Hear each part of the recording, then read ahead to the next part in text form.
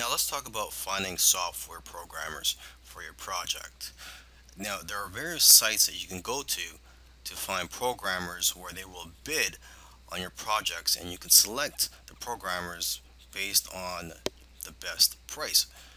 But remember, you have to also make sure to select programmers based on their skills and how well you feel comfortable working with them. Okay, so I've listed a few sites, the most popular sites where you can find programmers. There's rentacoder.com, elance.com, scriptlance.com, and guru.com.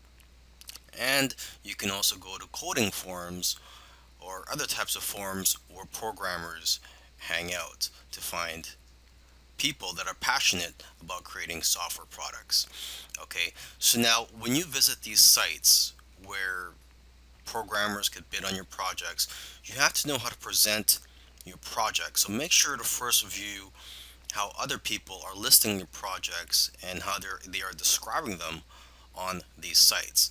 Okay, and you have to also be very careful. You don't want to give out too much information about your project because you don't want people stealing your ideas.